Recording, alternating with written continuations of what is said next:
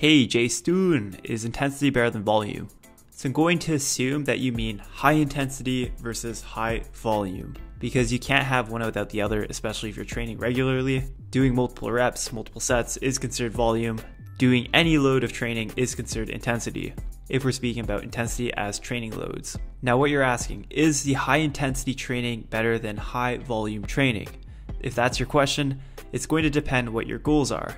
If you're trying to build a lot of strength without getting much bigger, you're probably going to run with a high intensity style of training, lower reps, not many sets, lots of singles, and probably a decent amount of frequency. And if you want to get stronger without getting much bigger, you probably want to run high intensity.